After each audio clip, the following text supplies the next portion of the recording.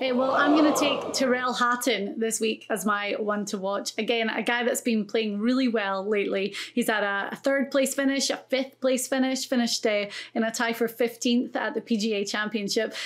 I looked at, these difficult comparable golf courses, and I know everyone mentions Augusta National, but Bay Hill, there's a lot of similarities, and that's where Tyrrell Hatton got his win in the Arnold Palmer Invitational a couple of years ago. But again, he's playing really good. His iron play is fantastic. He's 10th in approach for the season on the PGA Tour. And when we did our re-ranking, he came out at number 5, which is fantastic. 12th in total driving. He's 17th in scrambling, 17th in putting average. Great numbers and great odds for Tyrrell Hatton this week.